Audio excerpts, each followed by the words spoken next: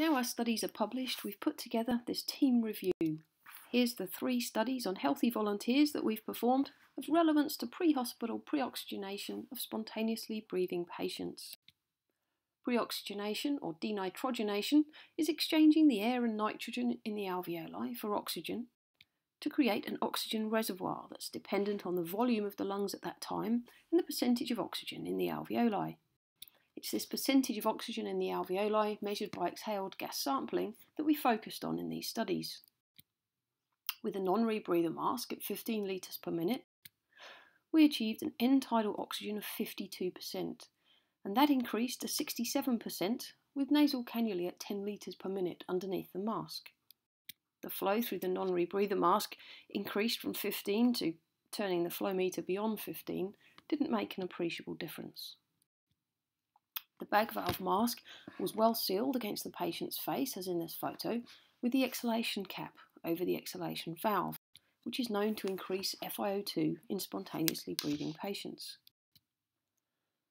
The bag valve mask used in that way created an end-tidal oxygen of 79% and was the highest in the 4 studies we ran.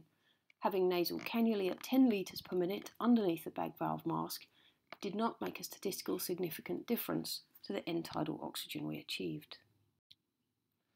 But what about a leak? We created a small bit of gastric tube underneath the mask to simulate a beard, or not a perfect seal as if we were distracted doing 2 things at once.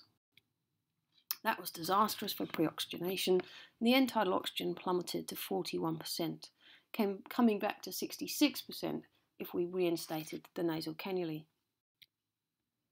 We looked at the flow through the nasal cannulae underneath the bag valve mask, running no flow 5, 10, 15 litres per minute, and found that we needed 10 or 15 litres per minute through the nasal cannulae to not reduce the pre-oxygenation that the bag valve mask achieved.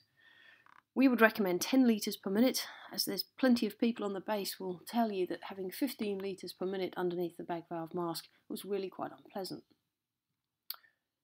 Because of the exponential nature of pre-oxygenation, the first and second minute are incredibly valuable, and in our healthy volunteers there was no statistical difference between 2 and 3 minutes of pre-oxygenation. So 1 to 2 minutes with a well-sealed bag valve mask and 10 litres per minute nasal cannulae held for that 1 to 2 minutes is just the time it'll take you to do the checklist.